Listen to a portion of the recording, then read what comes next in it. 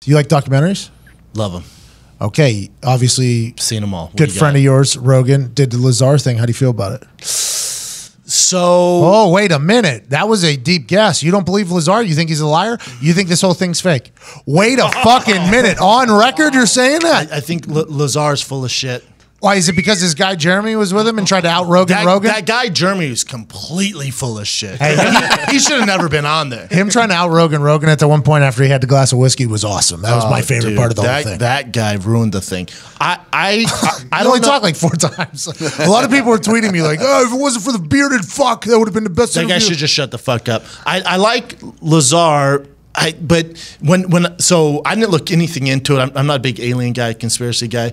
So when I went into it and I was like, oh, this is dope. I was like, this is dope. And I was like, there's fucking aliens. Yeah. There's aliens. This guy's worked on them, dude. This is nuts. Out there. Yeah. Right? They're there. So I get done and then I was still convinced for about 2 or 3 days. But then people start sending me like articles and all this stuff. And you look more into it. No, you don't read those. You're just going to fully buy in? Propaganda, bro. That's propaganda. Yeah, I don't read those articles. I got them sent to me as well. I read them. I read them, man. Because I don't know, that Lazar guy, like a lot of stuff he says doesn't really doesn't track where he went to school. Oh, it's because the government was trying to ruin him.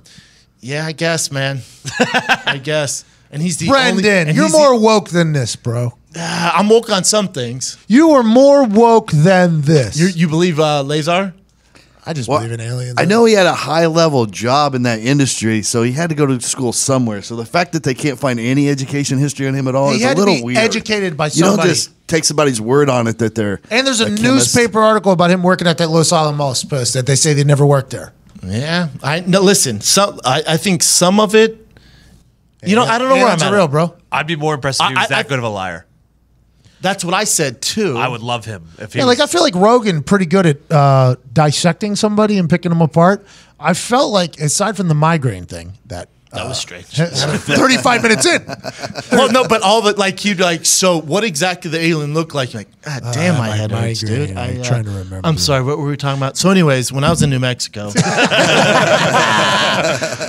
was shady. Unacknowledged is another documentary you could watch. What's that one about? Aliens.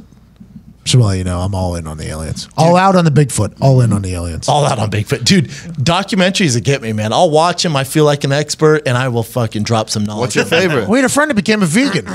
Oh, I'm sure. He watched one documentary, and he became a fucking vegan. I can see that. That's why I don't watch those. Yep, me neither. Just like those articles you're talking about that are discrediting Lazar. I just don't read them. I just stick away from them. That doesn't fit my narrative.